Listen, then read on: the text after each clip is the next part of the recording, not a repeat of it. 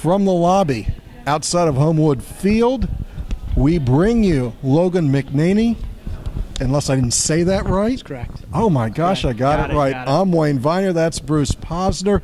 And you're at the middle of a journey from Corning, New York to Salisbury, Connecticut, now down to College Park.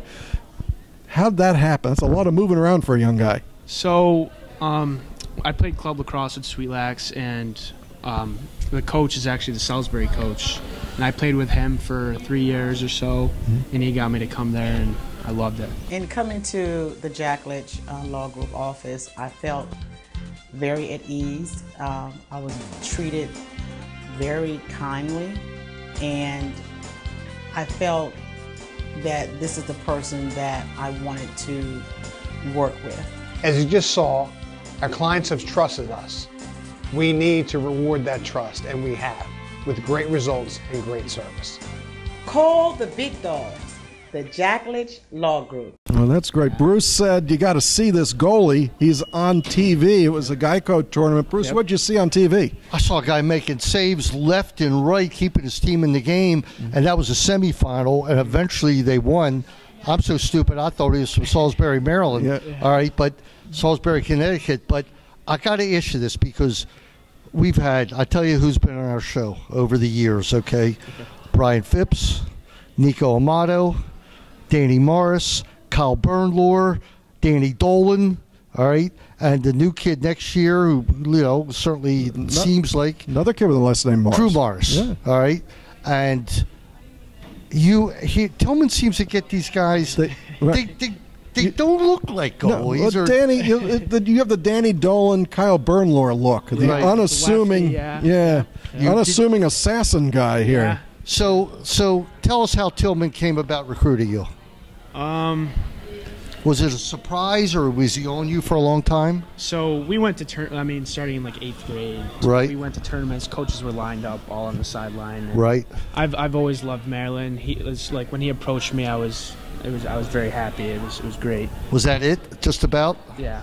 All right. Well, that's pretty cool. Yeah. Who else was going after you? I visited Hopkins and UNC, but I just love Maryland. I absolutely love the place. Funny how we hear the same names and then people pick Maryland. Right. And then you hear the same names as pick Maryland. But, of course, that's the guys we're talking to. So. That is. Well, of course. I mean, who else did you talk to? And a Caps fan, too. Yeah, so are you a Holtby fan? Holtby, Ovechkin. I mean, I love all of them. I love all the guys. When did that start for you? Back in the Squirt days. Squirts, yeah. So tell us about there's a legacy of goalies in Maryland that's been on and on. You hope to join that. Yeah. It's a learning process. Definitely, I'm sure you're aware of that. Yep. It's almost like you take your turn. Eventually you get it, but it's a learning process. But how excited are you to start that learning process? I mean, words can't describe how excited I am to go there. I'm just so excited to go on to the next level and just learn. Righty or lefty? Lefty. Oh, my. Another lefty. Well, let me tell you, our last lefty, Kyle. Yeah. We just talked to him on, was Saturday night right outside here? Yes. Yeah. At the PLL game. Yeah, they had a game last week. Right. He is, there's nobody like, and I love Danny, and I love Danny Dolan. Right. And Nico, considered the best goalie in the world right now. And it's a great legacy for you to join. You should be honored to even be picked, and Tillman is so particular about his goalie. Yeah, and on top of that, the first goalie to ever win a Tewaaraton Award. Right. It's a Maryland girl. Right. Yeah. Maryland woman. So this is Goalie U. Welcome. What are you studying in Maryland? Figured out yet?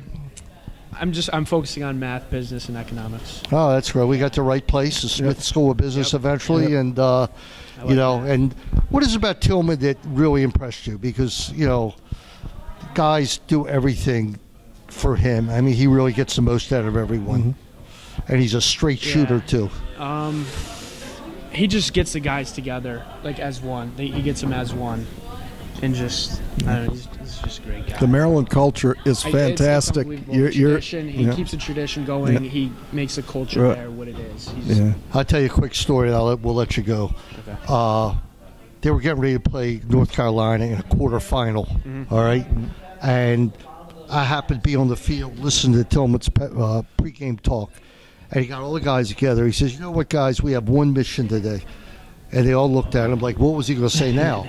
He says, "Let's go out there and have fun. Yep. Let's go out there and trust our teammates. Go out there and have fun." I'm not making this up. They beat North Carolina like 16-6. Remember in Annapolis? It was a joke. Yeah. They killed them. Yeah. And I called it the greatest the greatest pregame speech ever. He laughed.